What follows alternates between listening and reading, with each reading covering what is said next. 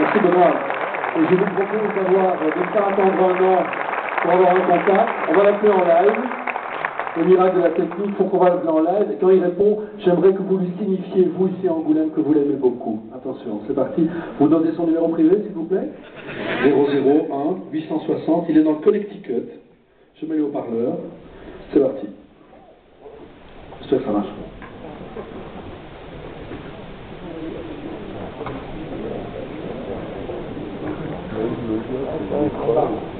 Attends.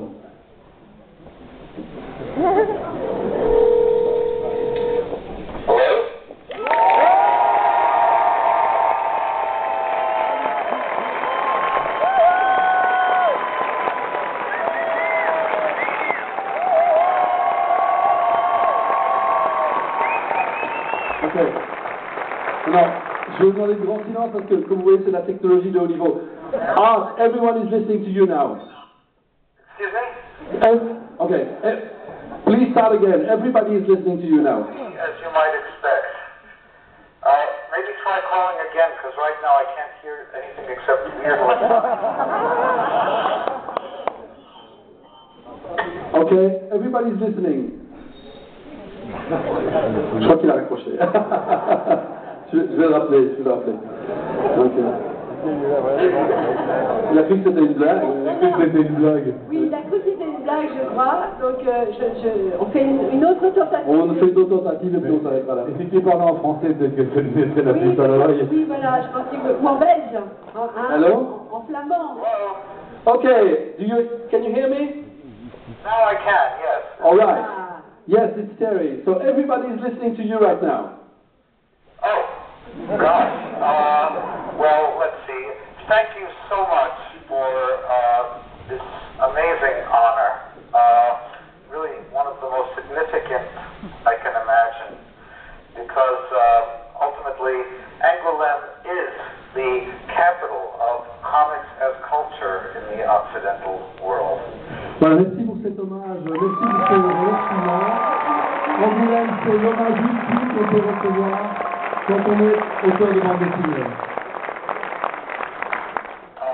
And although I've always been a student, lover, historian, and editor, as well as an artist of comics, I learned so much from the French comics I discovered thanks to my French wife and to the help of Etienne Robial and Florence Sestac when I first started visiting France in the late 70s. J'ai toujours été un admirateur des bandes dessinées françaises que j'ai défendues, que j'ai éditées grâce à notamment des gens comme Etienne Robial et Florence Sestac lors des années 70 lorsque je faisais mes premiers séjours en France. We are now at a moment where the comics world is joining together much more forcefully as a kind of cultural area of work than it has ever been in my lifetime. And the only thing is that as someone who has very limited skills as a cartoonist compared to the many people working right now, I feel a little bit like President Obama getting the Peace Prize. Ok. Vu mes capacités un petit peu limitées, j'ai un peu l'impression d'être le président Obama qui reçoit le prix Nobel de la paix. Ok, you can go on. But I promise that I will work at least as hard as the last American you gave this award to, Robert Crumb. Ok. Il promet de travailler au moins aussi fort que le dernier Américain à qui vous avez donné le prix, c'était Robert Crumb.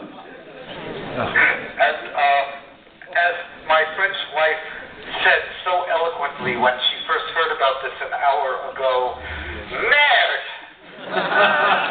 Voilà, comme a dit sa femme française, je crois que vous l'avez compris. Un dernier applaudissement pour Spiegelman.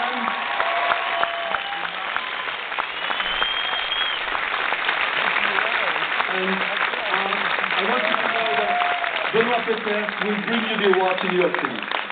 We love you all. We will bring you the award in New York. Voilà. J'espère qu'il sera parmi nous l'année prochaine. Ok.